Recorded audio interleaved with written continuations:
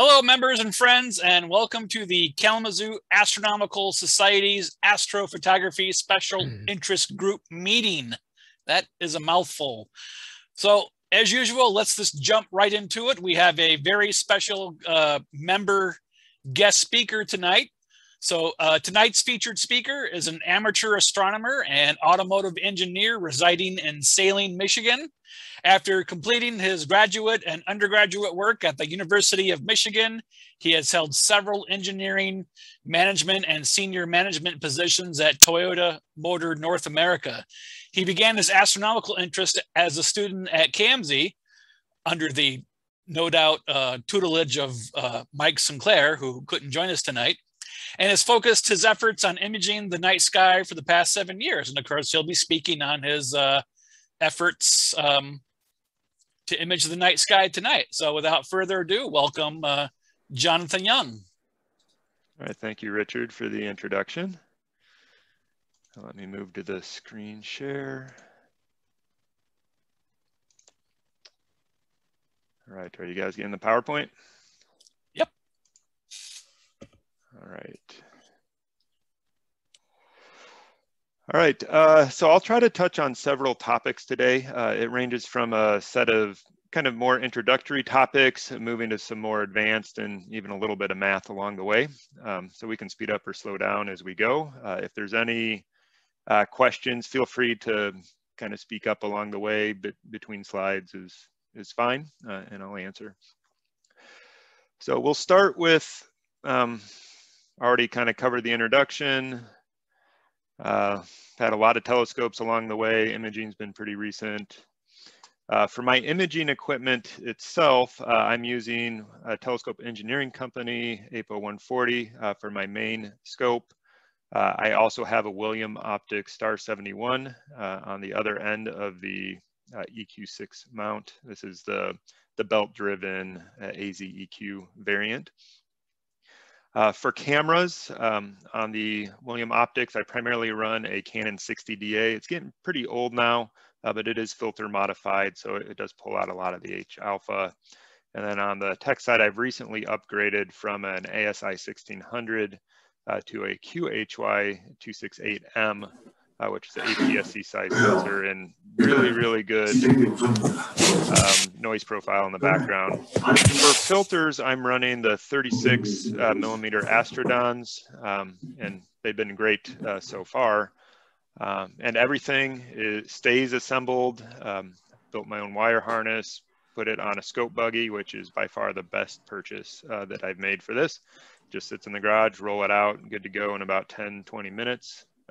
Fully aligned and tracking. So definitely recommend this sort of setup if you don't have your own roll-off roof.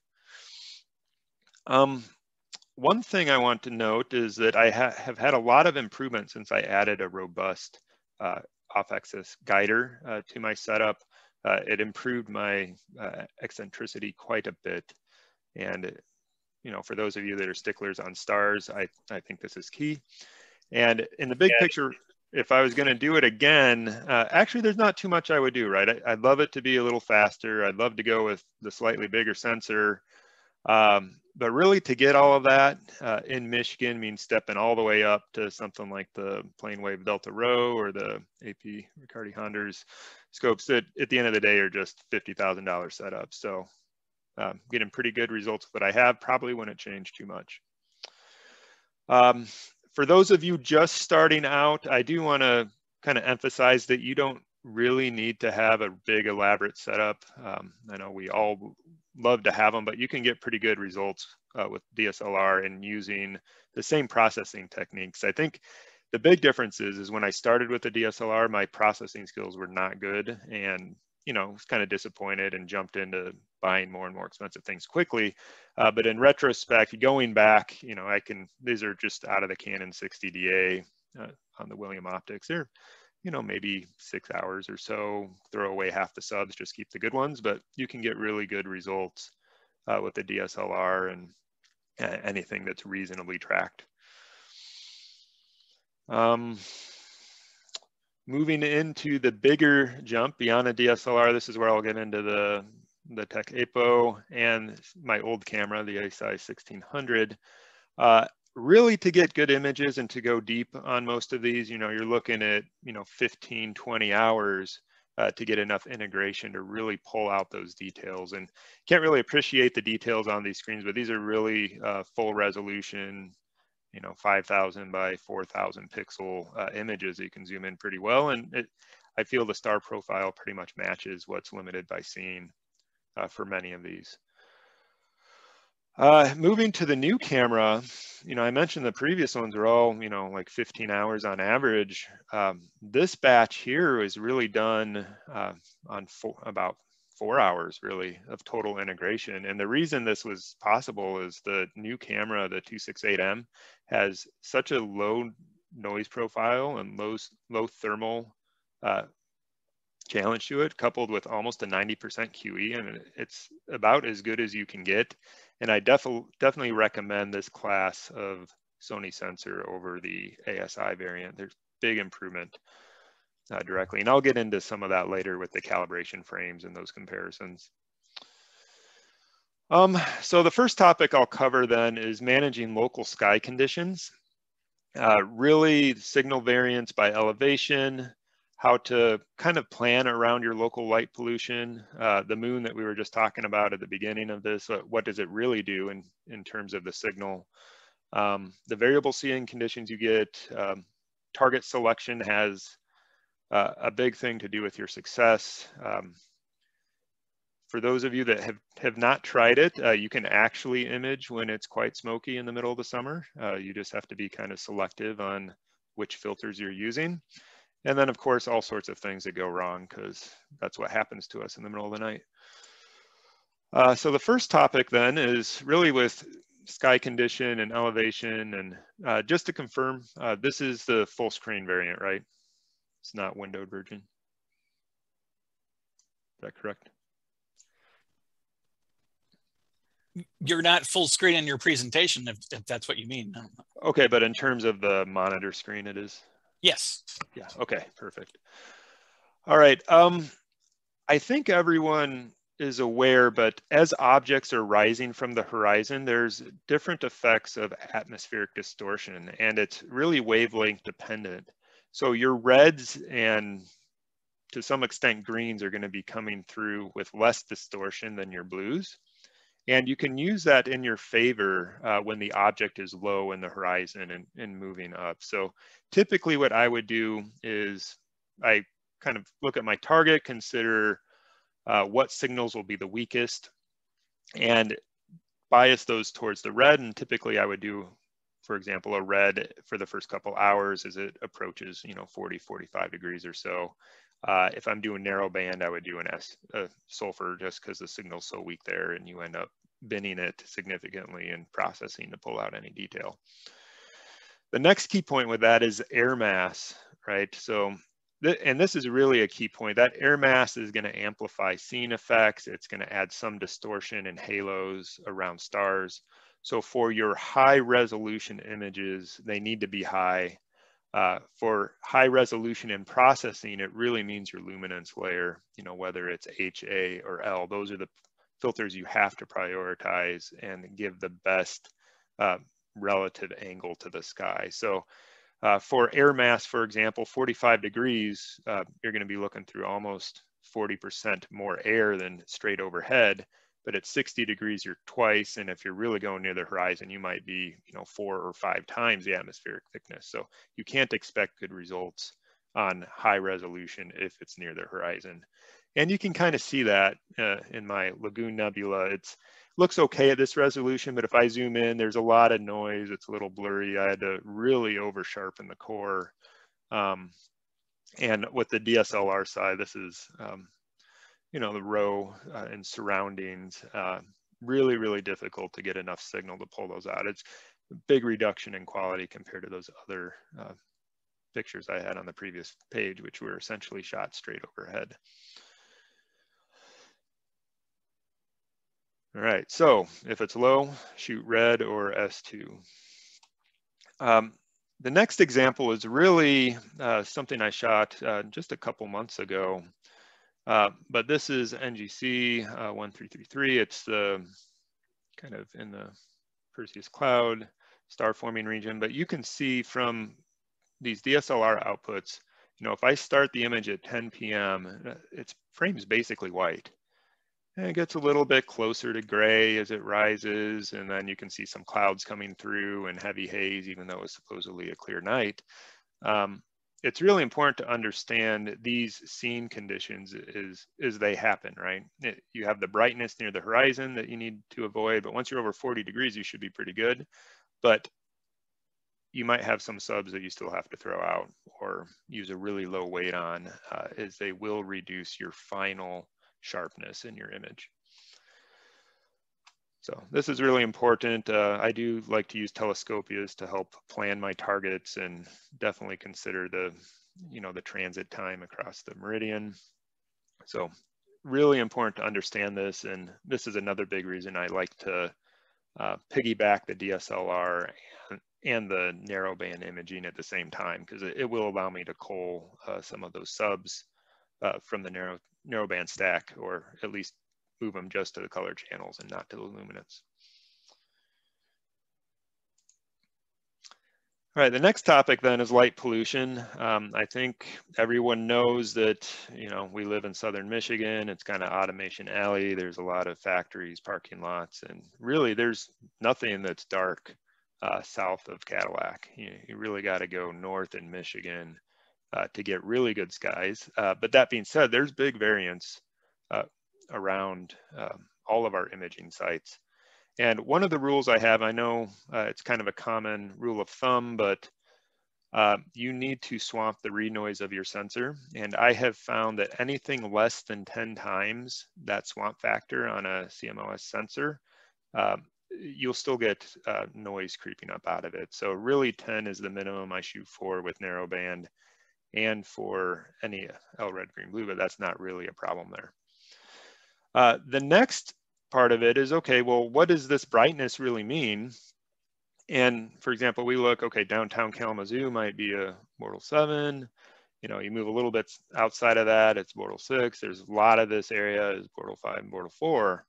And the overall range might go from a magnitude 21.5 if you're kind of out near Hillsdale, or it might creep all the way up to that 18.5 in Kalamazoo. But that's 3 steps in magnitude. That's really equivalent to, you know, about 13, 14 times total brightness difference, and that's going to affect the background signal quite significantly. So with that, this is kind of the first table that has some math on it. Really understanding your local sky conditions is key to setting how long you need to expose and how much total exposure you need. So I have this table here. I have my broadband subs and then my narrowband subs. And I have a couple varying sky conditions. I have new moon for a couple, and then one over Ann Arbor, which is very close to my house and very bright just to the north. I also have a combination with the quarter moon more towards Toledo, but Toledo's a good 40 miles away, so it's really low impact. And then I have the case of the new moon at zenith. And what I've done in this table, right, is I've taken my sensor characteristics in yellow, you know, the pixel area through my scope, the band pass of the filter, the ADU ratio. So, you know, you have your 65,000 number 16-bit item that you need to reduce through the ADU sensor. So to get your actual electrons, and then you have your quantum efficiency of your camera. I then have the measured light frame and my dark frame. So if I look at my average background and my dark, I can get a signal that includes the background. I can then calculate my electrons, my filter flux, and then finally my sky flux. So the key point is that I'm a Bortle 5 on a new moon, which gives me a flux of about 6 electrons at the sky level per second. Right. When that goes through a narrowband filter, I'm really only getting, you know, a couple electrons in the end through a 300-second exposure. I go to a quarter moon, that increased another 12 or so. And then I aim over Ann Arbor, which is, another magnitude above where I'm at, and it also increases by another 10. So all of this is, from my backyard, and it can change significantly. So you can't necessarily use one setting to have the best results all the time.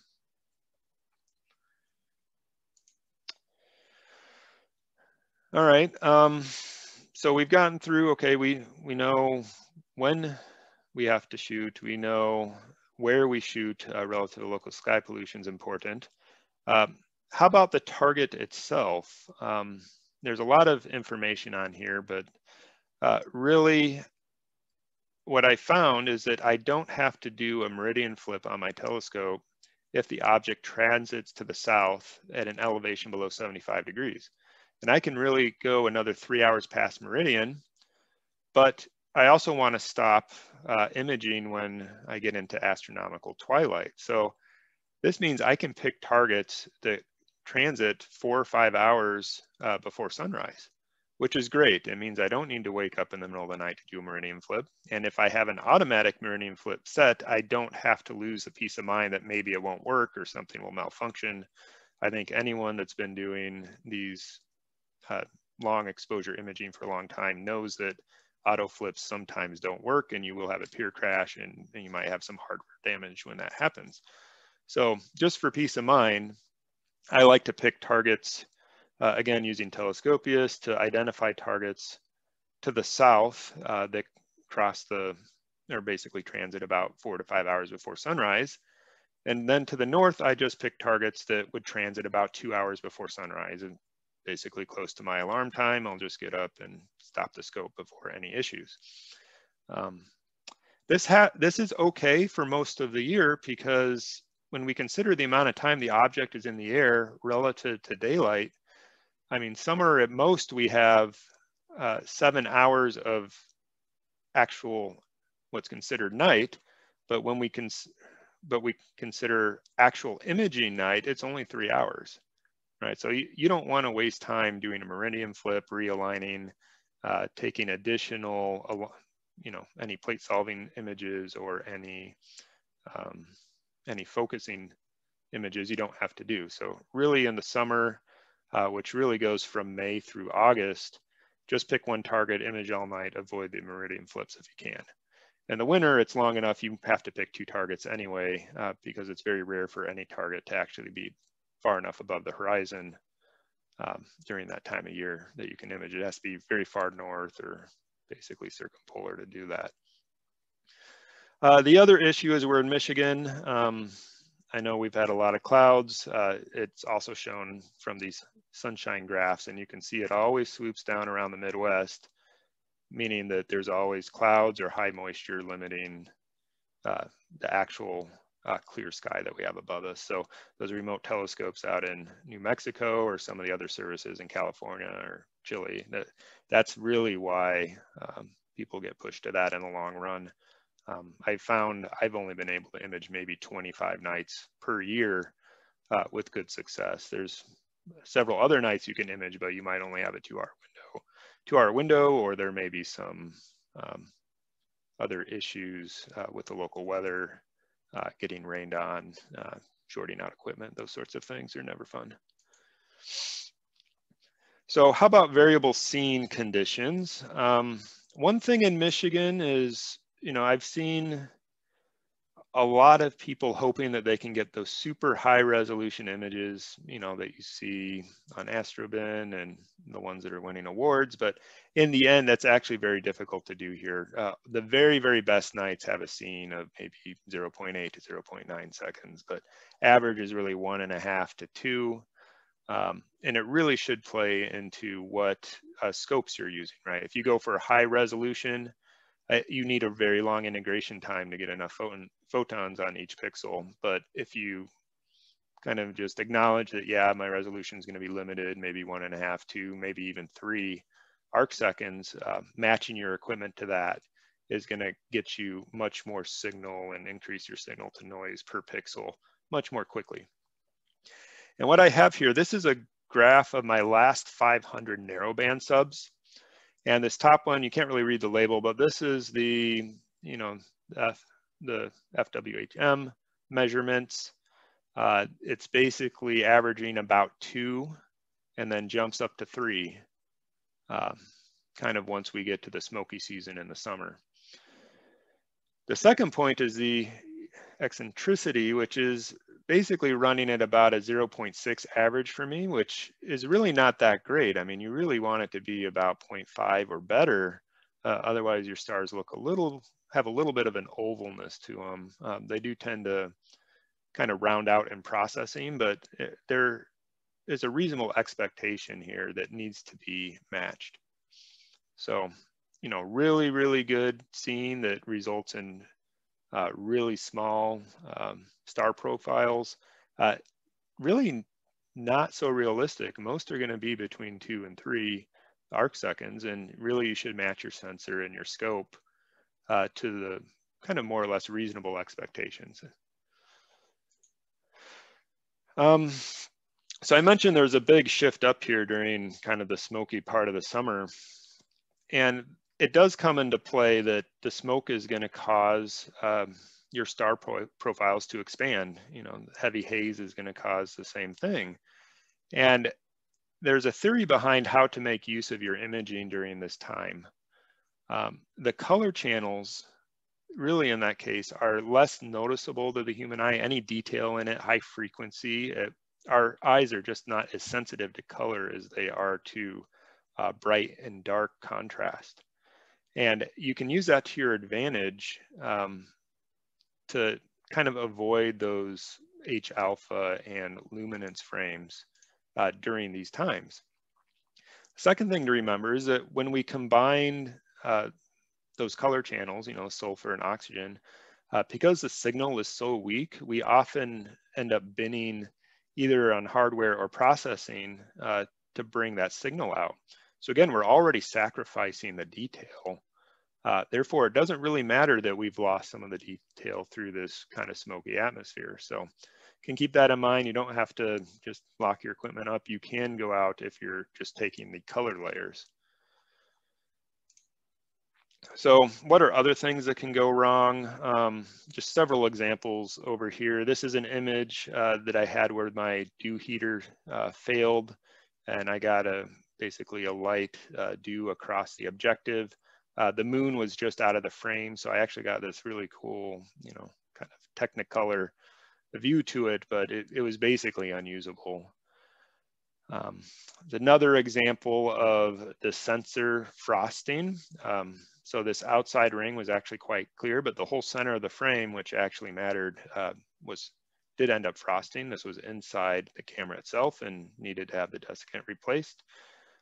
This is an example of flex between guide cam and camera. It also looks like focus or slip, but at the end of the day, having good hardware tied together is great. And in my case, I went with an off-axis guider, which is very robust and doesn't have any slippage.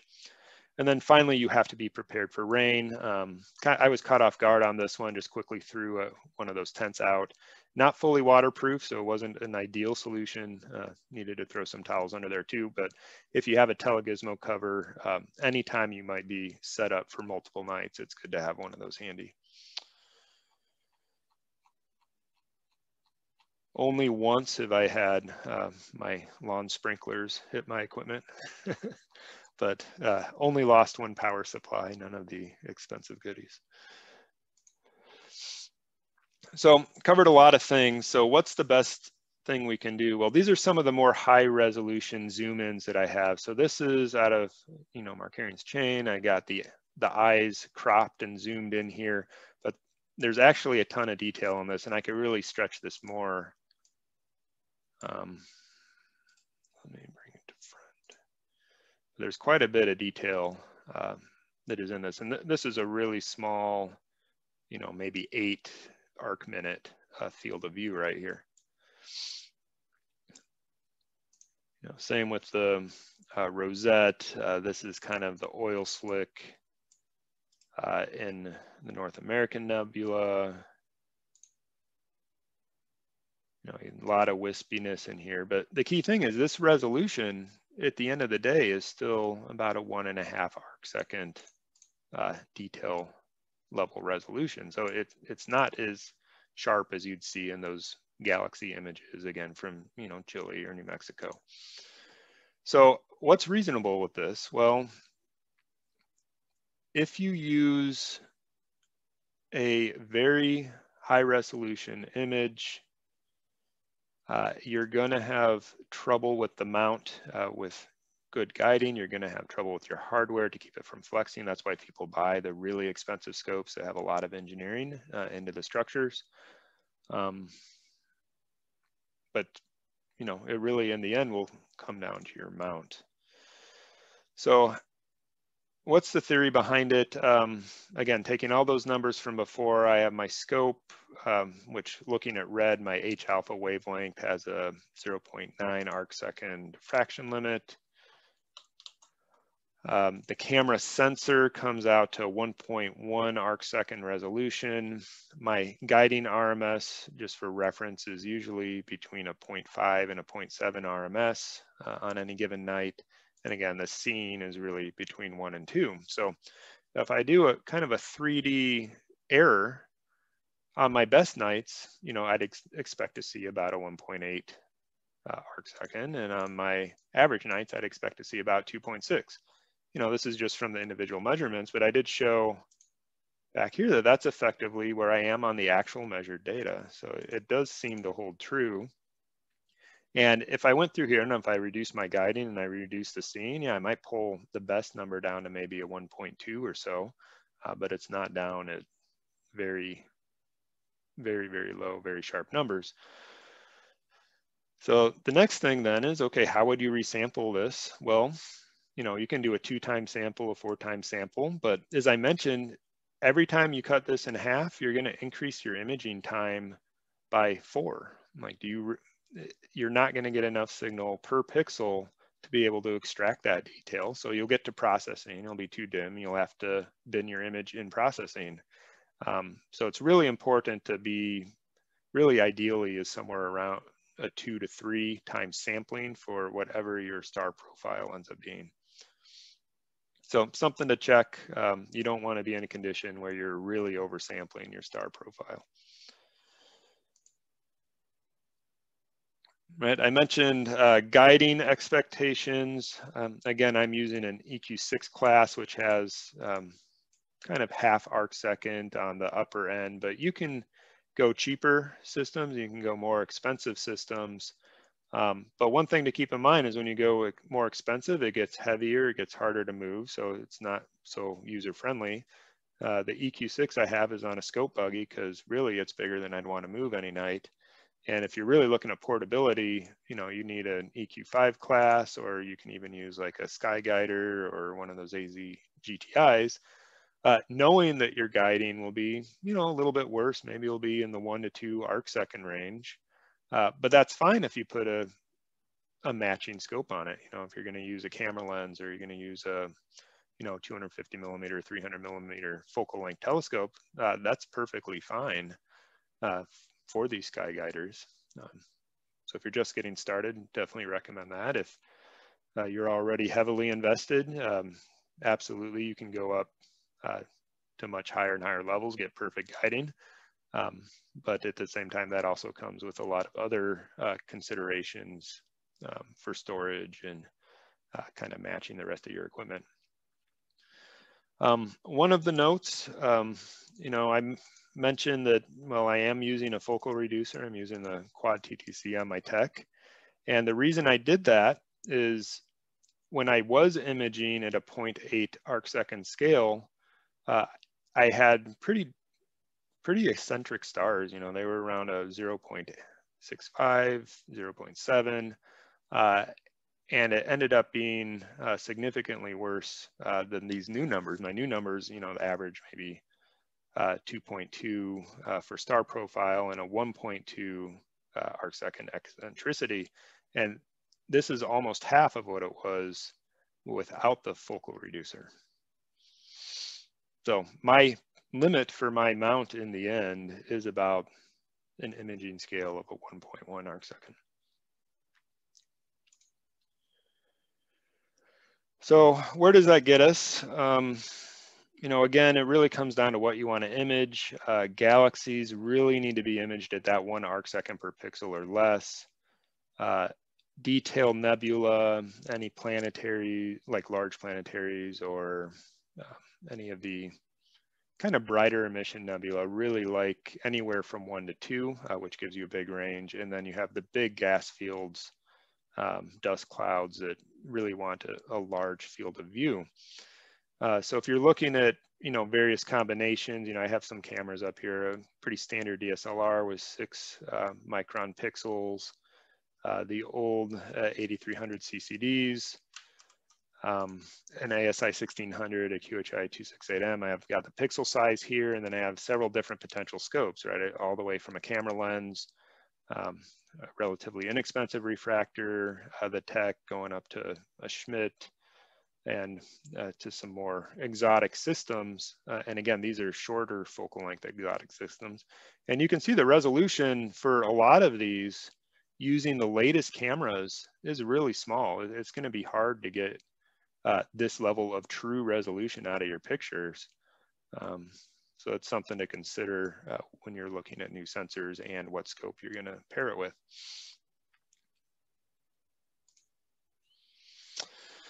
The next thing that comes with that is I mentioned imaging speed is a reference, right? So I will go through an example later on a broadband and a narrowband on the relative effect of those filters and what they do to imaging speed. But if you look at, again, the camera pixel size, the relative quantum efficiency of the camera, and the combination of focal ratio and central obstruction that you might have, if I take my current condition with the tech, and if I go for really dim broadband, I need about 20 hours of exposure. If I go for really detailed narrowband, you know, maybe I only need 4 hours of exposure on this number. But if I look at the speed of some of these other systems, you know, if I just want to do a standard 8-inch Schmidt on it with a focal reducer, you know, it's going to be half the speed of my current setup, which means I'll have, if I'm going to image a detailed galaxy, that's 40 hours just for one object. It doesn't really work out in my favor with the light pollution that I currently have. So keep that in mind. A lot of factors come into your choice of how you want to do your imaging setup. Next, calibration. Calibration is really critical for all the imaging that you do. This is an example 5-minute luminance sub, again, of NGC 1333. It's very, very dim in the end. And besides the bright core, the detail expands all the way out to the edge of this frame, but it's completely buried in the noise. We have, in this case where I put these yellow stars, if I measure the difference between signal and the background sub, I only have about 8 electrons in a 5-minute sub that I'm trying to extract detail out of. So I have to eliminate the fixed pattern noise. I have to eliminate the amp glow, any variation in pixel response. That's really key with your flats. In the end, it's not really just getting rid of any shadow that you have or dust motes. It's really to correct the pixel to pixel variation, which can be up to 10%. But that 10% is definitely more than 8 electrons. Right. Hear a lot about dark libraries and dark frames. It's very important with the previous generation CMOS cameras. The ASI 1600 had a lot of amp glow and a lot of creep in the background between your exposure lengths. So this is an ASI 1600 moving from a 120-second exposure to a 450-second exposure. You can see amp glow is really creeping in. All this amp glow does add noise to your image, so it works the same as any increase in background noise. This above one is the 268M, and you can see it's completely clean. These are fully stretched image. You can see the fixed pattern noise very clearly, and there's 0 amp glow, which I've been quite pleased with. It also means that I can effectively use the same dark whether it's 300 seconds or 600 seconds, I actually don't have to build a dark library. I just need one set of darks that I can reuse for months at a time. Flat frame variation, again, I mentioned the pixel to pixel intensity. So this has 0 stretch to it, and you can see there is a little bit of kind of cross hatching, scratching to it. That's kind of critical, a couple dust motes down there, but it's really that pixel to pixel variation. You have to do flats. If you disassemble your equipment night after night, you have to do it every single time. If you have a permanent setup or a semi-permanent, like my roll-off type, you can reuse your flats for a while, assuming your filter wheel ends up in the same position consistently. That's one thing that's variable by brand. But in the big picture, that pixel variation is key. And I would definitely recommend increasing your flat frame count. 30 is kind of the minimum, 40 to 50 is better. If you're using dark flats instead of bias, which I think is the preferred method as well for CMOS cameras, really getting up to 80, 90, 100 dark frames, I have seen a benefit in the end result of my pictures all the way up to 100. But again, 30 is kind of the minimum. If you're short on time, you can go all the way up to 100 and you'll still see some benefit. So, no, we're talking about narrowband, but I'm going to go through some of the key points on a red, green, blue image as well, because it feeds directly into narrowband and the benefits.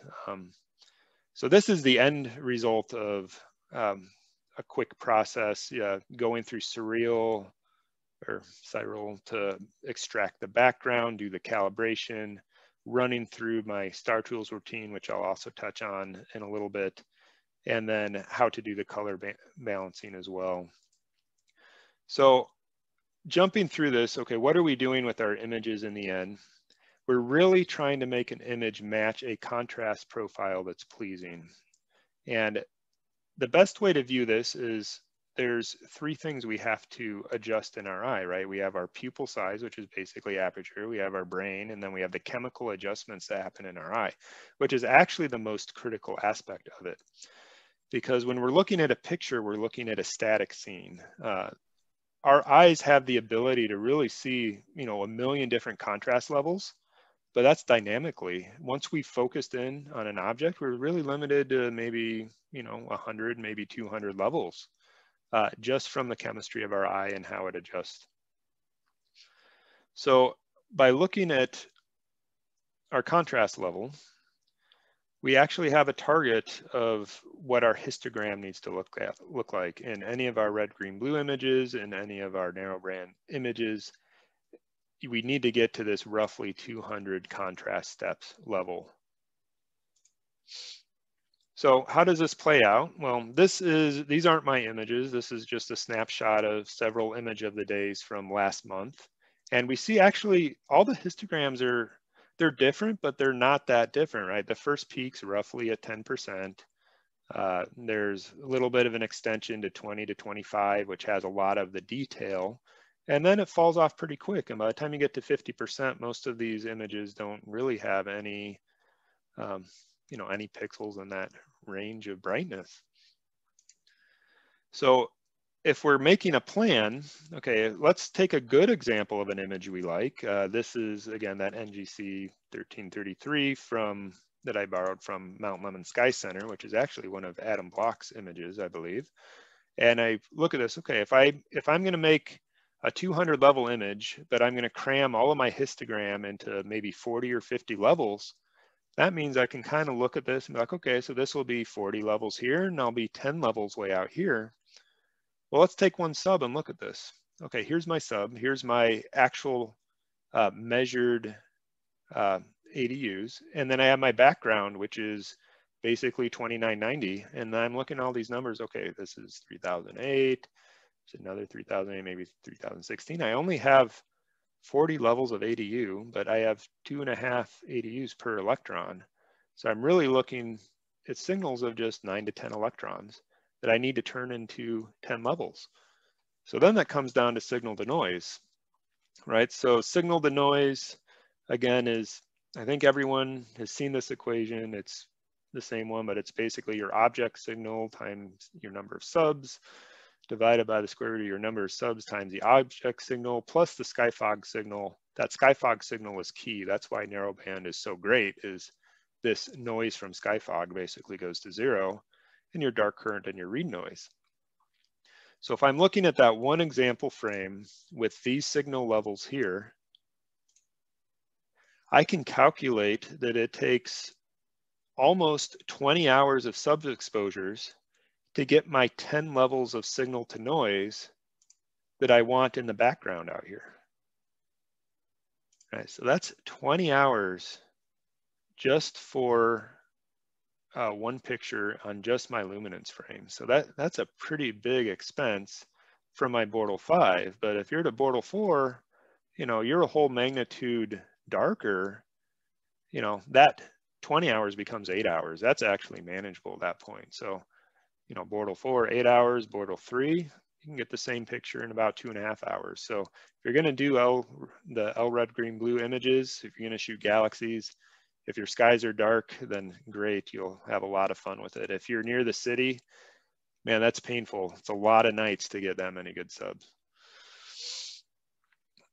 So where does this come in? Again, you know, I'm looking at my subs for it. You know, I've had to image on 4 straight nights.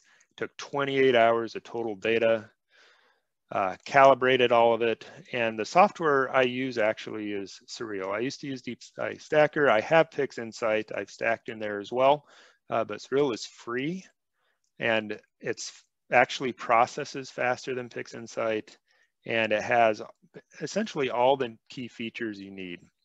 So one thing is I did take, for all my images, I took a mix of exposure lengths. You know, there's 180-second subs, 300-second subs, 600-second subs. Typically, that's a real pain to calibrate and process, but there's a new linear fit clipping that was input into PixInsight and to Surreal, you know, a couple of years ago. And it's very effective at taking exposures of different lengths and calibrating them in the same stack and keeping high quality. So there's a lot of things you can do to speed up your acquisition. Maybe you're taking some narrowband subs and you decide, well, I'm not really swamping the read noise, I want some longer subs. This is a great way to do it without adding too much to your workflow. It's a really easy process. You just hit your home directory. You go to the sequence tab for conversion. You converts all your files to a cloned FITS file. You do your pre-processing, just link it to your flat and dark. Then you go to a background extraction and you just do, in this case, a 1D polynomial across the frame. And this corrects your background gradient each sub at a time. For any of you that have tried to image a really long exposure, as the object moves through the skies, you have different light domes and you end up with all of these arcing gradients in your light pollution.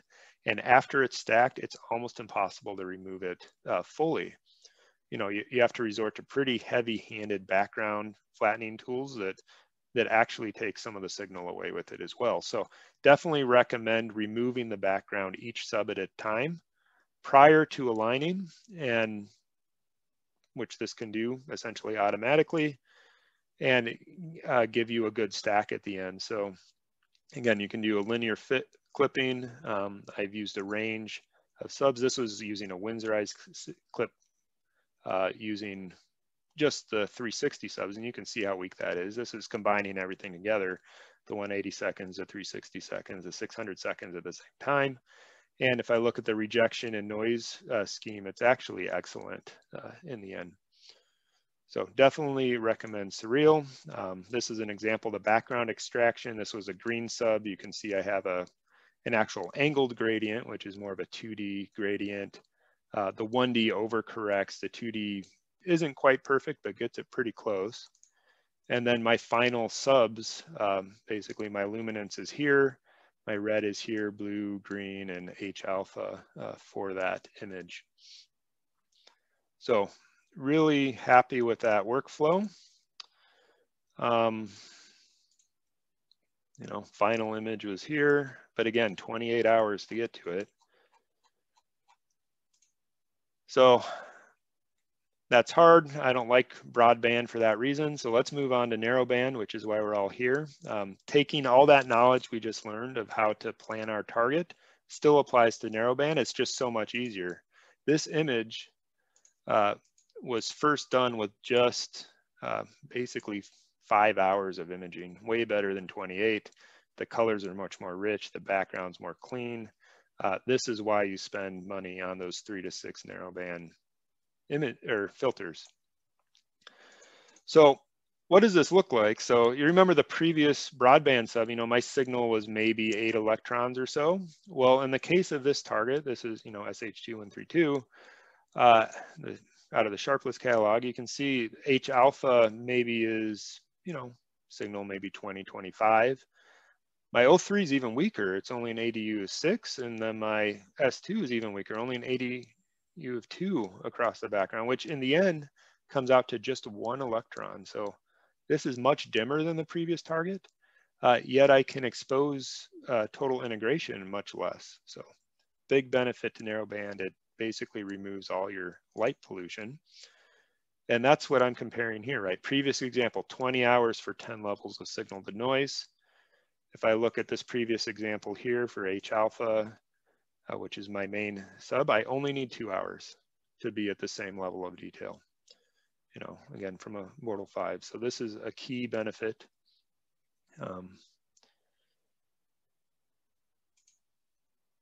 You know, process the same way in Surreal, right? Do the conversions, do the pre-process, remove your darks, remove your flats, do the background extraction. I have the times listed here. Total number of subs, I think ended up being somewhere around 100, or sorry, 66 frames. There we go. So conversion, 3 seconds, pre-processing just over 2 minutes, background extraction, 3 minutes, registration, 5 minutes. And then depending on your stacking, maybe 10 minutes or so. So again, the linear fit clipping, target your 0.1 to 0.5% rejection. And then this is just the resulting screen stretch in the end. So pretty quick, only takes 20 minutes to do a full calibration. Really happy with this as a free software. So then moving into Star Tools, this is how I process all my images and narrowband in particular. I'll get to the color balancing at the end of this. But the key with Star Tools is that each pixel's noise evolution is tracked from start to finish. And this software isn't free, but it's pretty cheap. And again, I've used PixInsight as well. I have also AstroPixel Processor. Star Tools is what I go to every time I'm processing an image for the first time, because I can get a result pretty quickly, you know, within 2 or 3 hours that I'm really happy with. And I can jump to PixInsight later if I want to spend, you know, 2 or 3 days or even a week sometimes to try to get the same result. But if you want 90% or even 95% of what PixInsight could do, it's a pretty easy software to use. It's a graphical user interface for most of it. The tools are laid out exactly how you would use them in your workflow. And because everything is tracked, you can actually jump around. It's not like PixInsight where you have to worry about going from linear to nonlinear and having to go back several steps. It's actually pretty user-friendly in that regard. So jumping through, the first thing you do, you know, usually you end up having to bin your images, right? You'll zoom in on a star, you'll see, okay, how many pixels is it covering? If it's covering 6 or 7 pixels, you need to reduce the resolution because your blur is too big. And by reducing the resolution, you improve your signal to noise. Next step, you go through and you crop your stacking artifacts because your stacking is never perfect. And in my case, I always do the dithering during acquisition every frame with narrowband. So I use a pretty aggressive dither, so it will move 10 to 15 pixels each time. Sorry, jumped ahead too much there. All right, the first thing you use is a tool called Auto Develop, but it's not really Auto Develop. What it does is it's looking at every, roughly, you can change it, but every 256 pixel square, it's looking at the local contrast variation and trying to extract the maximum local contrast it can. So there's a lot of tools that you need to adjust within this. There's a lot of sliders here. The first thing you do is take your ignore fine detail parameter and you increase it until the background stops darkening. And if you have matched your system to your sky, that ignore fine detail number a lot of times can be left off, or maybe just 1.5 pixels. If you find that you're using 3 or 4 or 7 pixels, it means that you don't have enough resolution or enough signal in your data to use that high of a resolution. You'll need to go back and bin further. So the first thing you do is set this, then you have to adjust your gamma. And what I found is if you use a gamma less than 1, you can see the nebulosity still comes out pretty good. But there's a huge benefit on the stars. You can't see it in this picture, but the star profile is way better with a lower gamma. And then if you want to adjust the background brightness, that's where you look at the shadow detail moving from maybe between a 20 and a 30, depending on where your gamma is at. So some adjustment here where I typically end up maybe a gamma between 80 and 90 for most images. I move that shadow linearity to maybe 25%. And as I mentioned, maybe a 1 or 1.5 for the dark anomaly pixel. And I have that histogram here, which you can see is in the same ballpark of where a lot of those Astrobin reference images are. So try to make sure I'm roughly in that ballpark for an aesthetic image. The next tool you use is contrast. And again, this is global level contrast. Again, it's slider based. Essentially what you want to do is set your brightness retention to the global mode align first. This keeps your same brightness as your final auto-developed result. And you want to then adjust your shadow dynamic range to focus on the background shadows while leaving the nebulosity. And you want to make sure that you're focusing on a visual reasonable size of pixels, in this case, maybe 10 to 15 pixels or so. So you can vary it around. This is the effect of moving the shadow noise here. You can see high and low, there's kind of a big difference. And then moving top to bottom, this is your locality strength of it. So kind of low level strength, high level strength, same ratio here. You don't want to do a heavy hand on these global adjustments. So final contrast adjustment is here. You can see here's the histogram rising up 10%, kind of peaks out at 20 and flattens out to almost nothing by 50. Again, this is kind of your ideal profile you'd be looking for. Now you want to work on, okay, this is my global image, looks pretty good, but it's kind of soft. So then I want to work on my detail, bringing out HDR and the highlights. Sharpen, I like to focus more on the darkest structures, avoiding over sharpening the bright structures. There's some deconvolution you can do to tighten stars, although for most of my images, I don't use deconvolution. I think it makes kind of a harsh profile a lot of times, but there's a few times it's necessary. And then to really treat those stars well, I look at the superstructure tool, which has a kind of a background noise isolation regime that it uses. So for HDR, again, you're focusing on the brightest portions. We can see a big adjustment here if I look at the overall detail size range. If I make it really small, and then if I make my response very low, this is a very, very light effect here, but it focuses on the small detail. If I increase the detail size, you can see it pulls out more the larger structures versus the very small pixel structures. So using this detail size range around 1,000 is a good number. For problems, if you move the strength too high, you can see down here, we have a lot of clumpiness on the small pixel scale. This looks like very high frequency noise. And if you use a high strength with a high detail size range, you can see it's almost like looking at a mashed potato in the end.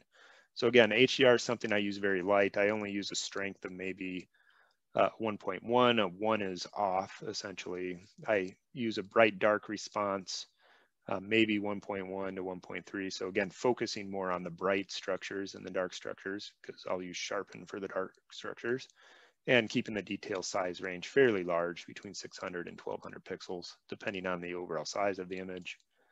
So that final HDR image is here. You can see that a lot more of the structure in the bright nebulosity has come out. Moving to sharp, you need an inverse star mask.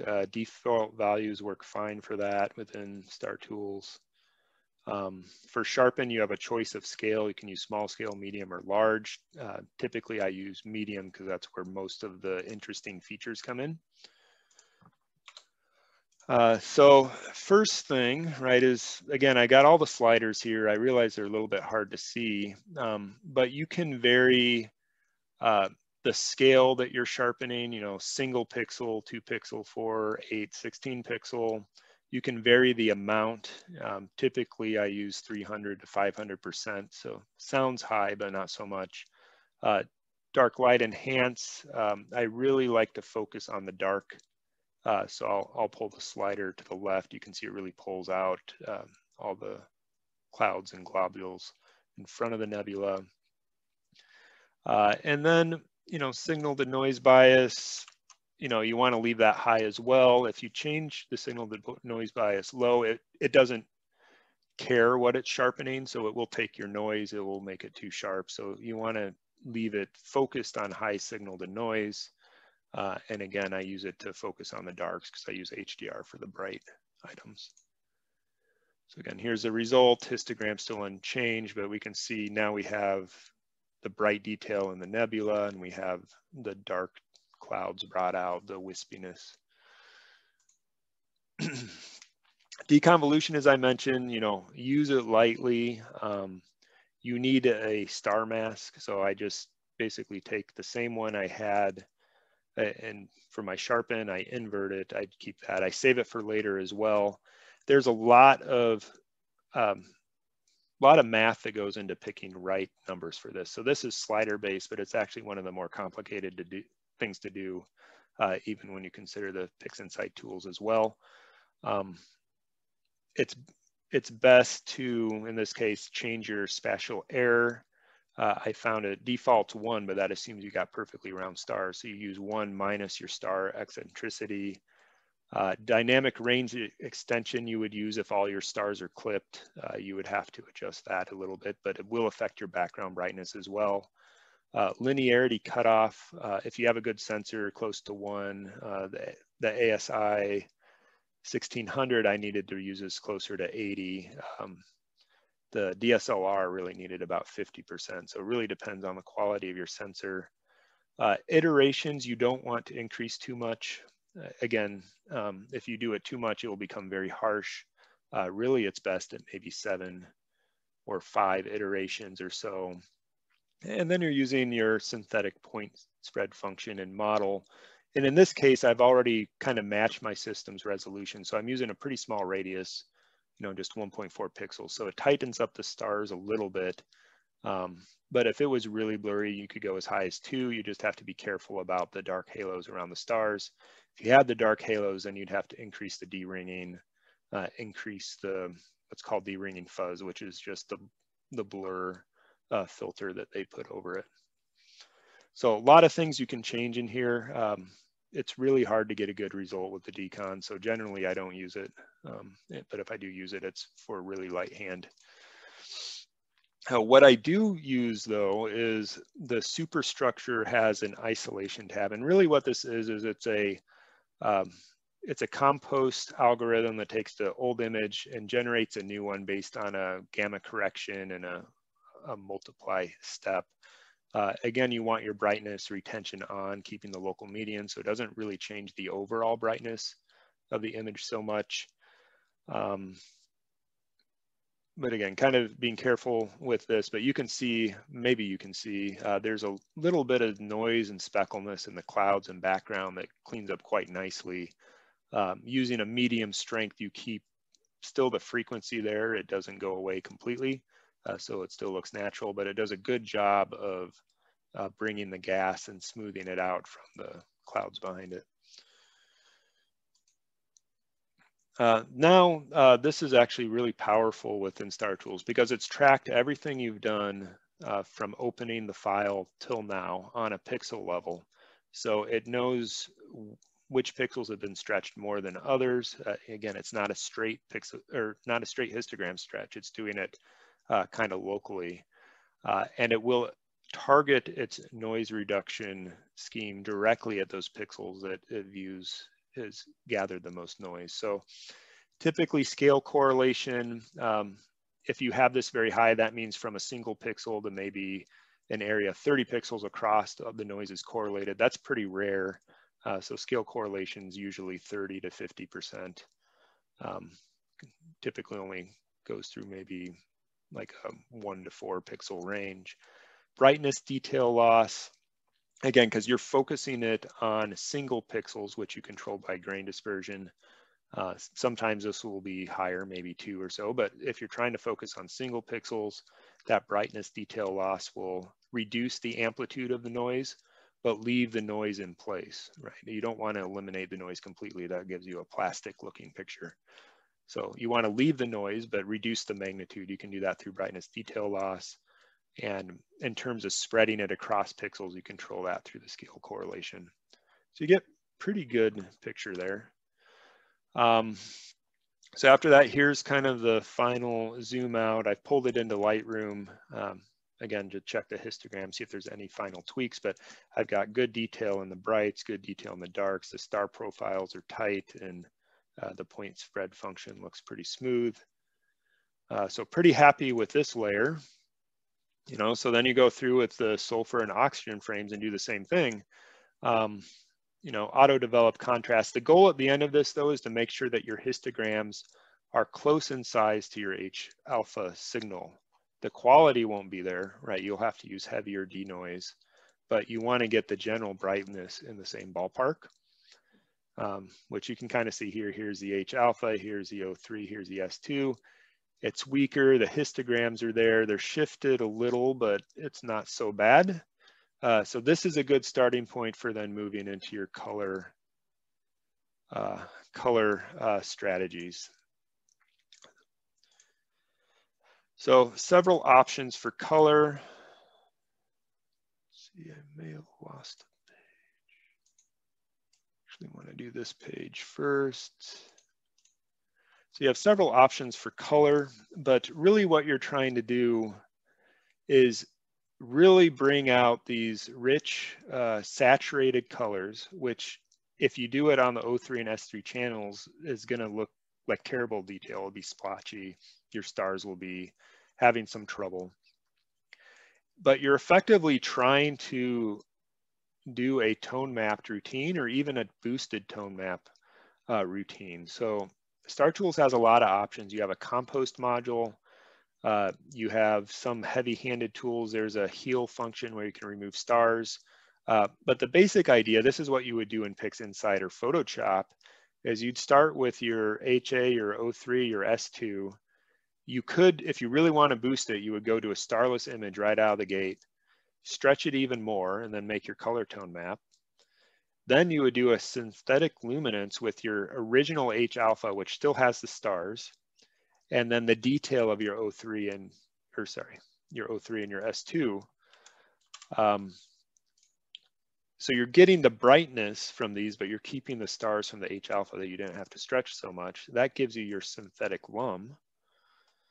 Then you add your color tone map from this combination to get kind of a really good standard Hubble palette type image right out of the gate. And then you can go another step and even try to boost it even more, you know, add your HA stretch luminance to this as well to bring out that H alpha even more. But you've kept the star profiles intact and correct through this process. This is really tedious, as you can imagine, because you're doing each one of these steps either in Photoshop or PixInsight. Well, Star Tools actually has a lot of features where it can do this for you in the background, which is a reason I can get a good image in a couple hours. So you can use their compost module. And again, very hard to see, but within compost, you can basically just pick up, you know, do I want to do a red, green, blue image? Do I want to do a luminance, red, green, blue? Do I want to do a luminance plus a synthetic luminance? A lot of options are right in there. In this case, I just want to process the color layer, right? I'm not going to do any luminance from this, just color. So I just use a straight red, green, blue. Don't change the weights. This is what I get out of it. You can see from just the color, the resolution isn't there, but the color is. And I have some greens and yellows and blues and reds in there, which is a good range, which means I've stretched my 3 channels appropriately because I have a decent range, but it's still very green, right? So again, good mix of colors, but kind of green, don't like it that much. You know, so what can we do? Well, we can sharpen this again. So again, make your star mask, save it. We've just sharpened it a little bit more, pulled out some more of the details for color. So now I have kind of good color variation in the background. We can see individual clouds. Pretty happy starting point there before actually going into the color balancing module within Star Tools. So this is a really powerful tool. There's a lot of kind of work bars in here, but my philosophy in general with narrowband images is that the dust clouds in the background should really have a little bit of a reddish tint to it.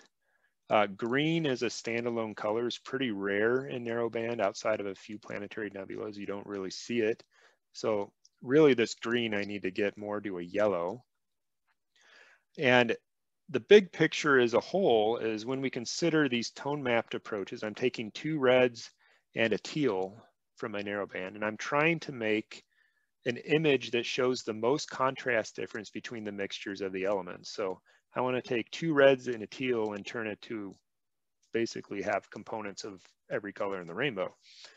So I need to do some things here to make that happen. Within the color module, again, we see too much green. There's an option to cap green, which basically moves the midpoint more to yellow than to green. You can see a little bit of improvement there. And then we can also see some of these stars have a little bit of a halo and a fringe on it. There's also a repair fringe in here as well. So you can bump that up to 5 pixels, 6 pixels, depending on your image size. So this is the first step within color. The next step within color then is to choose your fundamental color mapping scheme, which takes either a scientific approach or an artistic approach, right? Artistic basically lets you do whatever you want. You'll end up clipping some colors or mixing things together, or scientific, which tries to keep the actual constancy of the color through the object, allowing you to compare actual ionization differences in the image. Like the difference color here would be similar over here following that method. So I typically keep the scientific color constancy on. I will bump up the saturation a little bit to balance between the light and dark. And then on the right-hand side, you actually have your color balance mix. And we can see red and blue, which is my sulfur and oxygen channels. They, on the auto white balance, they basically stayed at 1, which means their histograms were matched. But my H alpha was a little bright, so it got adjusted by 30% in the natural color balance here. But from these pictures, you can see this one's a little more saturated, and it's because of that scientific color constancy. These two are the artistic ones, which you can see a little more washed out. So that's the first step. Then what do we do after that? Again, maybe it's a little bit washed out, so I want to increase the saturation. There's 2 tabs. You have the picture itself, and you have a tab that shows you what color the pixels are biased to at full saturation. So then you increase your actual saturation here, and then you look at your color mixing strategies, right? And these color mixing strategies will take different weights, red, green, blue, for sulfur mixed with hydrogen or mixed with oxygen, depending on where you're at. But this gives you just an example. This one here is the one I choose, and it's red is 50% sulfur, 50% hydrogen, green is 50% hydrogen, 50% oxygen, and blue is just 100% oxygen. And it gives me that full range of color, right? I got the red, the orange, the yellow, the green, the teal, the blue, a little bit of purple. So that's really what I'm looking for to show the difference in the ionizations, which again is shown here. You can see the final color mix here. Again, I had to reduce my H alpha bias a little bit, but I got my color matrix, the highlight repair, the capping green on, adjust the saturation amounts and the highlights and the darks as needed. You know, zoomed in, you know, pretty good, just a little bit hazy, because again, we're working on the color channel. Should be hazy. Few other things you could do then is, okay, a little bit hazy, let's bring the color out more. You can go back into superstructure. There's a saturate tab that will basically really stretch these without clipping, but that's too heavy-handed. I don't use it too much. Generally, again, keeping the global modes aligned, you know, I get this sort of mix. And you see the stars have red, blue, yellow colors in them. So not only is the nebula well balanced, I also have the good star colors in here.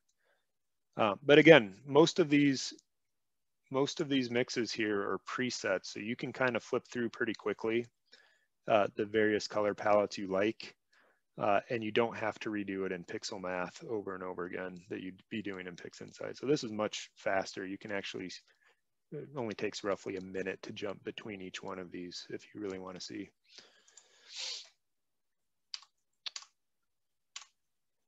All right, with the color, you got to go through another round of denoise. So only difference here, again, I'm still only using 1 pixel. Color detail loss, I bump up maybe 50% or so. So it gets rid of any of that red fringing or purple fringing that might be on the stars, brings it back towards neutral. So at this point, right, now we have our luminance and we have our color channel, right? This was final color channel. We had our H alpha luminance on the other one. How do I want to combine these together? Well, in the compost module, you can do an straight L red, green, blue, which would be here, or you can do an L plus synthetic L red, green, blue, which is here. Again, this is more similar to that tone map approach. You can see there's a big improvement in dynamic contrast, which looks great. But if I were to zoom in on this, the added brightness actually reduced my detail because it's coming from that color channel that doesn't actually have detail in the sulfur or oxygen channel. So I don't like either of these options. I actually use this second option, which is the layer module, to do a mix of the H alpha, my primary luminance, my color layer to make a composite. And you can extract the color from the foreground, which gets really close, but you have to renormalize the histogram. And I was off a little bit in my colors or in my brightness, as I mentioned. So it did shift my histogram slightly to the right, but still completely acceptable for where I'm trying to go. So again, you can see H alpha stars are good. Detail is sharp. You can see colors maybe a little more blurry in the middle. Stars are a little more bloated, but the composite took the best of both of these. Has the full color, little bit brighter dynamic range than just the H alpha itself, and kept all the necessary detail and some small tweaks in Lightroom. As I mentioned, my histogram got pushed to the right, so I pulled it back by adjusting the black point, but this is basically the final product there. So moving into some more advanced items, and almost done. I think we're down to the last 6 or 7 slides. To make a starless image, again, this is kind of using the sharpened star mask from before. So you'll end up reusing that same one over and over again. There is an option in Star Tools to make a starless image. You can also use StarNet, which is an AI tool. You can use Photoshop, dust and scratches.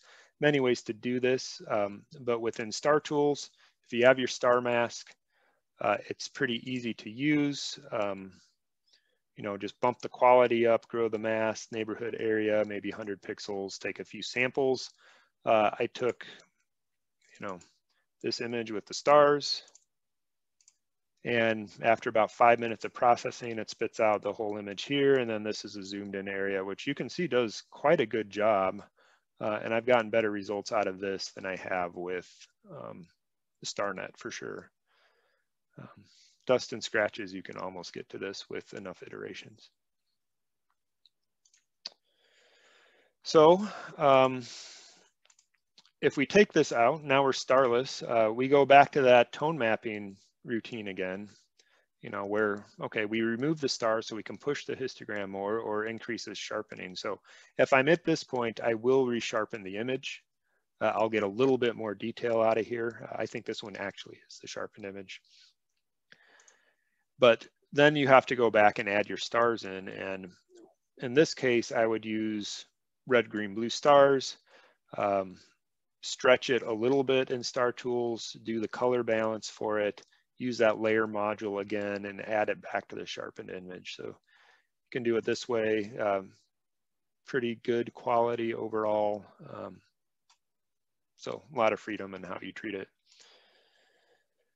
The next is remodeling the stars. This is a unique feature in Star Tools, but you can put in the specs of your telescope, you know, refractor, you know, Newtonian, you know, another number of vanes you have, mirror quality, blur in the function, any offsets that you might have with screws or anything protruding, and you can actually model the point spread function of the star based on your optics aperture.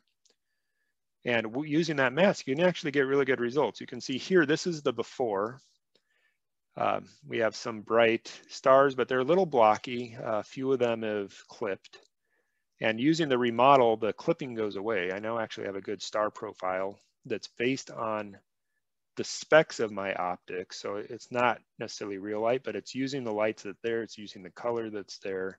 It's using the spec of your optics, if you set it correctly, to regenerate what this point spread function should look like for your star, which is a pretty cool feature. And it actually looks better than doing the star replacement with red, green, blue stars in the end.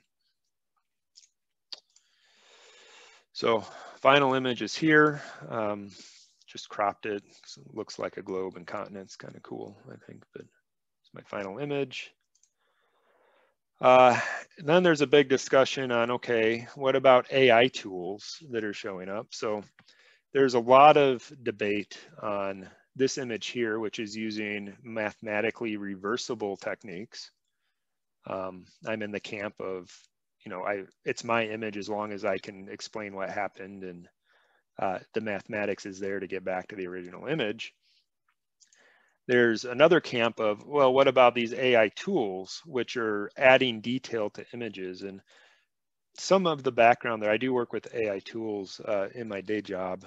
Effectively, what they're doing is they're taking an image, they're decomposing it into several size blocks to pull out the local contrast on multiple scales.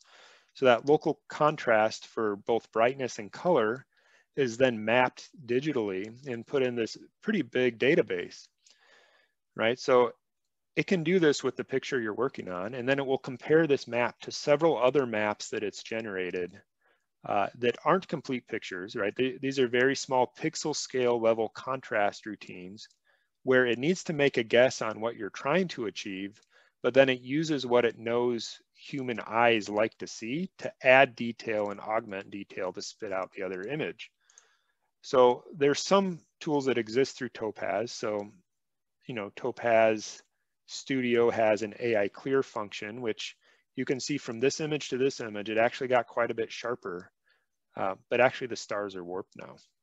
You know, it doesn't do a good job with astro images and stars. So you can tell images on Astrobin that have had this tool applied to it because, you know, stars don't really look like stars anymore.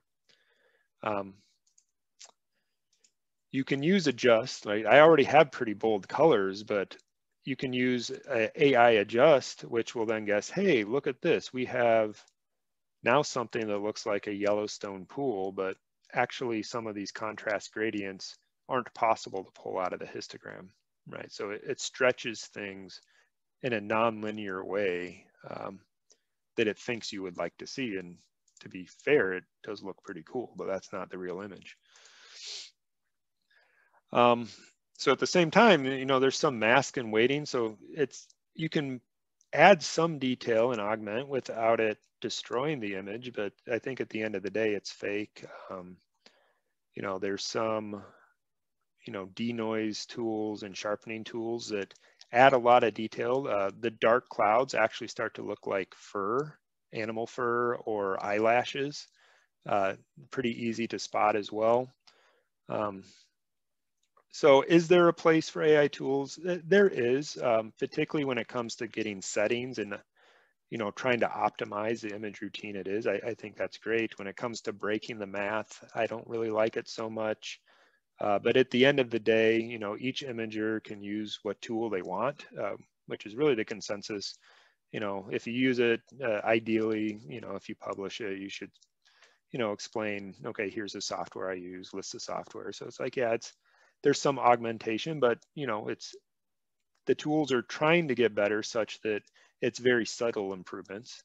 And as long as they're subtle improvements, that seems to be where the community is going, that it's generally allowed as long as, people are upfront and say, yeah, I'm using these things. So for me, I have them on a few of my images, but they're disclosed. I generally don't like it after I've tried for a little bit. So this one here is completely real image, mathematically reversible, and happy with the level of detail I'm able to get out of it. So, all right, that's it for the presentation. All right, thank you, Jonathan. Do we have any questions? You can unmute yourself and ask a question.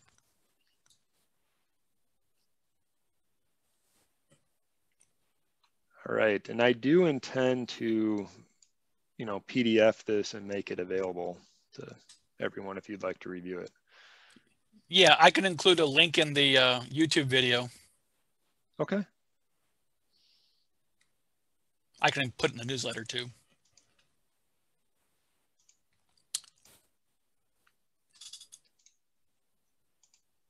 All right, so no questions? Okay, so let's go ahead and move on. So just before I do though, thanks again, Jonathan, for really putting it together. I know that was quite a bit of work from putting too many PowerPoints together myself. So really appreciate the time and effort. Yeah, it wasn't too bad. I just kind of did the last processing of that narrowband picture a couple days ago and just made the PowerPoint as I went. So that whole thing only took about 4.5 hours. Okay. So hey, Richard, I do have a question. Oh, sure. Hey, Jonathan, what was your process or thought for going from PixInsight over to this software package? More like time saving? Yeah, just time saving. Yeah, I have PixInsight. I use it. You saw all those quality graphs came out of PixInsight, and it for processing. I can get better results in PixInsight, but I need to spend days to do it. And right. I don't have that much time with the kids, so Star Tools is a pretty good first shot at all my images. And if I have one that I think is particularly good, and I'll move to PixInsight. Okay. Yeah, it's kind of like the same boat I'm in. I have good data, and it takes like forever to process, and it'd be nice to be able to process quickly. And if it looks like it's really good data, Yep. Yeah, that's where I ended up in the end. So okay, great, thanks. Yeah. Anybody else? All right, let's move on. So we'll go through the usual agenda here if you downloaded the agenda. So first, I just wanted to thank everyone that shared images during astrophotography night at the general meeting earlier this month. Really appreciate, again, members participating, which has been lacking a bit during the pandemic. And there'll be more chances to participate here in the near future, as I'll mention later. But with that said, does anyone have any new images they haven't shared during Astrophoto night or couldn't attend Astrophoto night? Anybody want to share anything? This time I've got nothing. Pete, go ahead. Yeah, I do. It's kind of well, it's almost complete. If I can ever get clear skies, but this is the Gamma Cygni region with my Sharp Star 61 refractor. It's just an LRGB image right now. Processed in PixInsight, as you can see. But if I can ever get my H alpha, I only got one frame currently to help boost the H alpha areas, but it's about all I got. Actually, I do have quite a bit of M42 I'm starting to work on, but that's gonna probably take months to get the data for it. But yeah, I've been pretty happy with this. This has been one area of the sky I've been kind of wanting to go after. So been pretty pleased with this. Nice little scope. Little refractors are pretty cool. Might have to get a big refractor someday. That's looking good. Thanks. All right. Thank you, Pete. Yep. Actually, Jonathan, it was a really good analysis you did with the histogram for the astral bin. I don't know if that was something that you did as far as looking where they peaked out the image of the day. So I was kind of looking at where I was actually on this image, and I was pretty close. I had to pull my black point back a little bit. It's something I've noticed over the last year or so is that all of the image of the days and top picks have the same profile. So either the judges all like that the best, or it is actually what people like the most. But one thing I didn't mention is on the printing side of things, we do need to shift the histogram more to the middle, because printers are assuming that your peak is at that 50% line. Yeah. Oh, really? Yeah. Yeah. So unless you're using something like Bay Photo, which makes awesome images, they can handle that unadjusted histogram just fine, but most print shops can't do it. Oh, okay. Yeah, I'm just starting to get into printing some of my work, and yeah, it's been a interesting journey. Yeah, it doesn't match at all, right? No, it's taken a few attempts, and yeah, you're right. It's really shifting it. Yeah, I tried to print that Orion Nebula image you processed. I have it on the wall, but it doesn't look nearly as good as the image on the screen. Yeah, that'll probably be a good topic for this SIG is commercial printing, or just printing of images. Yeah, that's why I miss Kalamazoo Color Lab. They always knew how to adjust for astrophotography. Oh, they're gone. Yeah, they're gone. For prints, I do recommend these acrylic blocks with the metal prints in the back. It's a little dark, but actually it's got a lot of really good depth to it. Oh, nice. And they're a little pricey for the size, but turn out better than the metal prints. Oh, really? And I've been doing this long enough that my wife is not allowing me to put any more big prints on the wall. So these little things work good on a bookshelf. Oh, you got to have a man cave where you can put up whatever you want. Oh, kids have a rotation system. Yeah. Yeah. I have a few at work that she doesn't know about. So there you go. Nice. I've been messing around with mosaics on the remote telescope. So I think this is like the first one that I had done. It's just like an auto stretch with 6 panels. It's pretty messy seams, but the next project I'm doing is M33, and I already have 4 panels. I just need a lot more data. All right, that's great. Yeah, I noticed you were working on those mosaics, and the Andromeda one's coming along. Just got to get that no good moon out of the way. Any other images anybody wanted to share? Moving on, interesting images from other astrophotographers. Of course, Jonathan showed some tonight. There have been 2 on APOD this week. I don't know if I'll go back and share them, but like yesterday or the day before, there was like a 40-hour image, like a HOO image of the Helix Nebula. That was pretty impressive. I think it was at least 40 hours of data, or maybe it was more. But you can go back to APOD, the astronomy picture of the day, and check that out. And then the one for today, I forget the specific galaxy. It's NGC 289 from someone named Mike Selby. I'm not quite sure the specifics of that, but I would encourage everyone to check that out too. So basically, if you don't check out APOD every day, you should, because there's lots of good sample images on there. There's also an amateur APOD. It's aapod2.com. They usually have good stuff, but APOD. I gotta check that out. Yep. So next is I forgot to bring this up. Let me see if I can find it.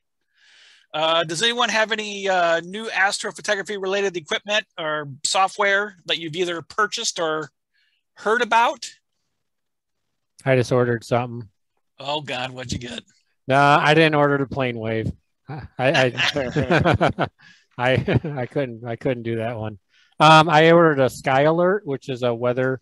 It's for my observatory, for monitoring clouds, rains, all that good stuff. So when I'm sleeping, it'll shut up everything. And I did have one I had from a place called Astral Smart. I just haven't been really happy with it. This from the product itself, and then just the business itself, honestly. So I ordered the Sky Alert. A lot of good reviews from it and how it integrates with SGP and just in general. So hopefully I'll get that here this next week, and then still have clouds probably for another few weeks after that. But hopefully it'll improve my data collection a little bit more, so I can just have it open up, take images, those little peepholes that we get once in a while. Yeah, it's the whole peace of mind, Yeah. Being able to sleep is hard when you have your stuff out in the front yard, at least in my case.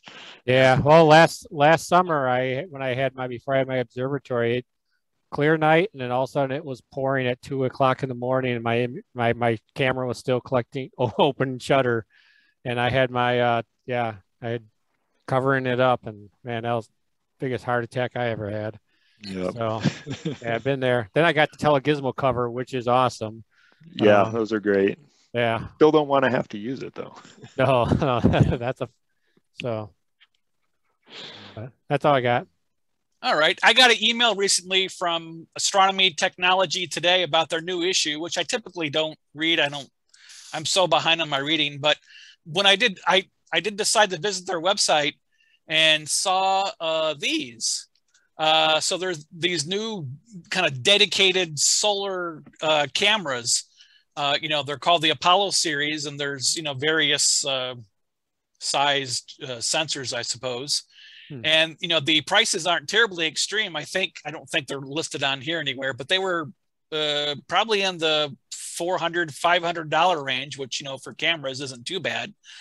So, because I remember, a few weeks ago, Henry and I were out at Owl Observatory trying to do some solar imaging, and the camera we have out there, the ZWO camera, we specifically have the 071 one. I don't think it's quite good enough for solar imaging, at least not properly equipped for solar imaging.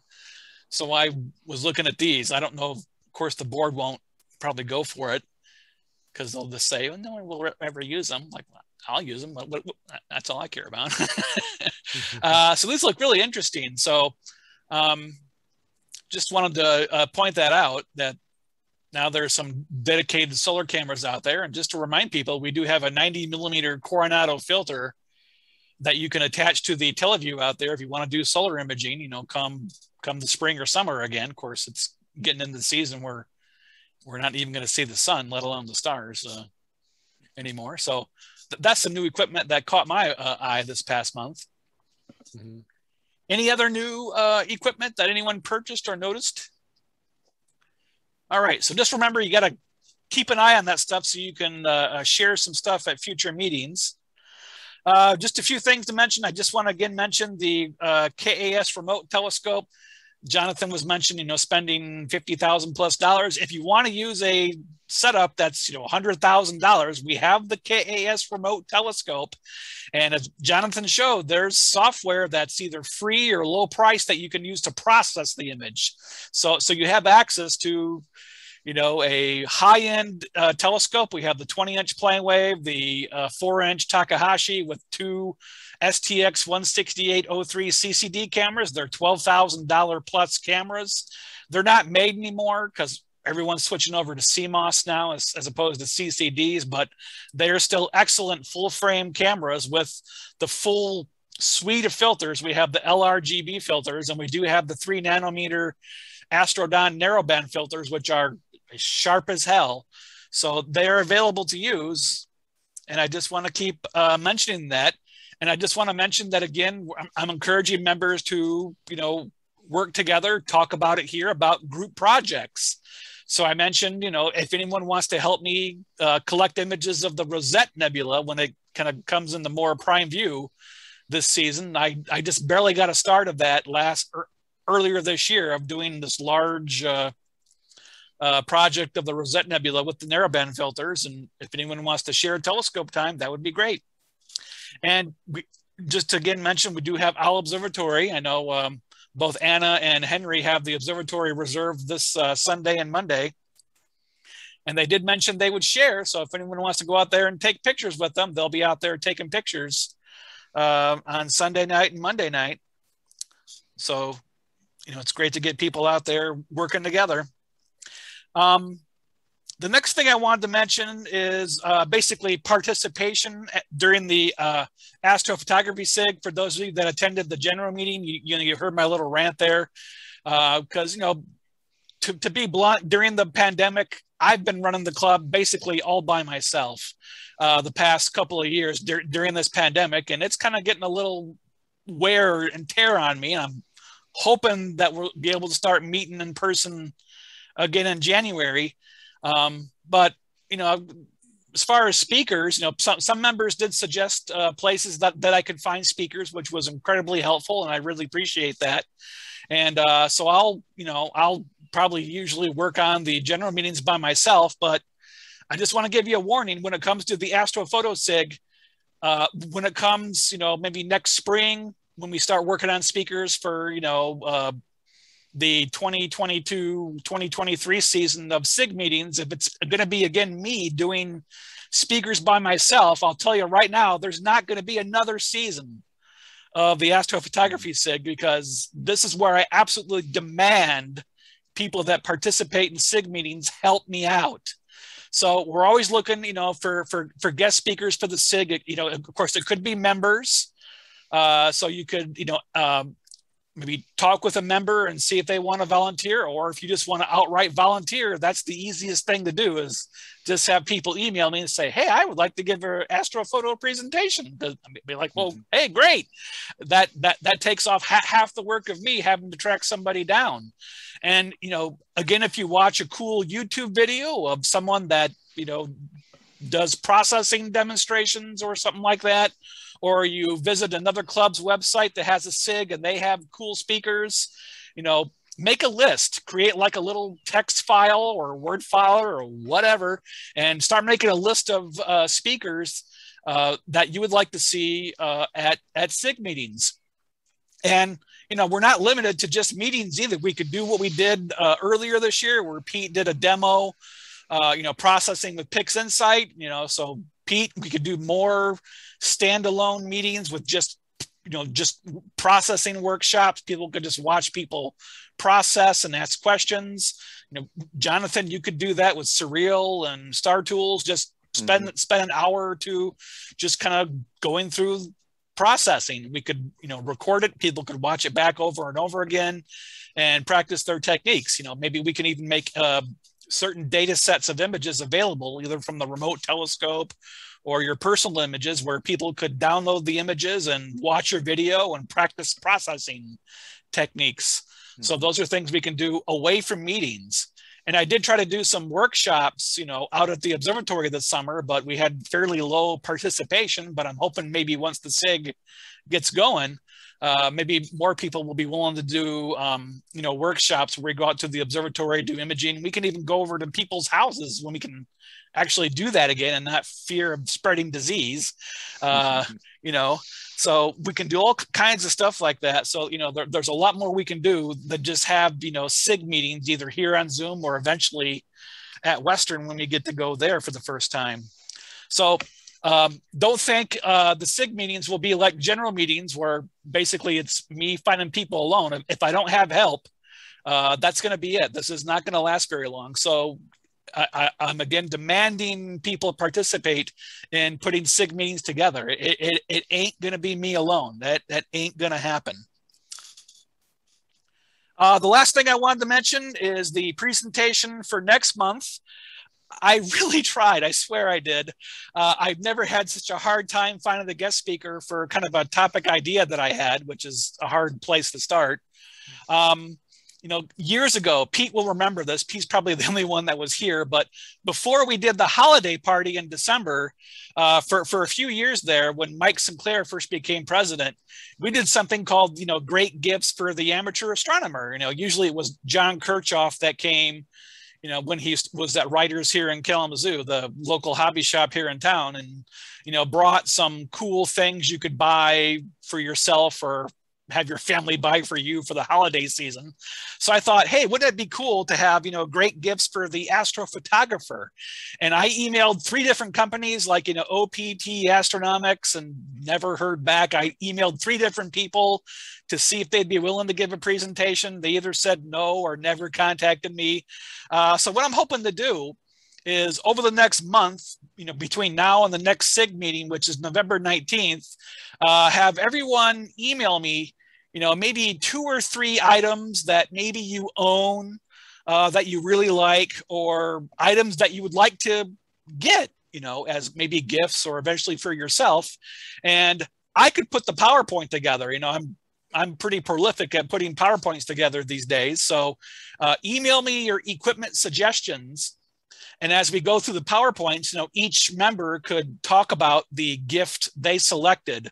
I'd like to have at least a top 10 list of top 10 gifts or, product ideas you would like to buy. It could be, a camera, telescope, software, filters, whatever, but, at least get 3 different items from each member. So, because I'm guessing we'll have overlaps, but I can kind of pick and choose, and I'll email you back and say, well, okay, you talk about this, you talk about this, you talk about this. If you only spend like 40 minutes doing it, that's fine. Not every talk has to be, an hour or more. We can just do like a 40-minute topic of, cool gadgets and gizmos to buy for the holiday season. So I'll kind of give you an email reminder about that, but this is your first chance and your first kind of assigned job for the meeting next month. It is again, pick out a few gadgets to share, and I'll tell you which ones you can talk about. You can throw together your own PowerPoint, but I think it would be more smooth to have one PowerPoint that we work through instead of, okay, you share your screen, then you share your screen, then you share your screen, because it's kind of clunky. So I figured one PowerPoint, but each person can share maybe 1 or 2 gadgets to do. So that's what I want to try, because like I said, I tried to find someone to give a solo presentation about this, but I couldn't. I could not find anybody. Everyone turned me down or just ignored me. So that's all I have.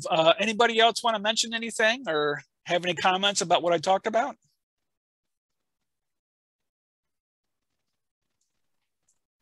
Okay, well, that's a place to start. There's nowhere to go but up from here.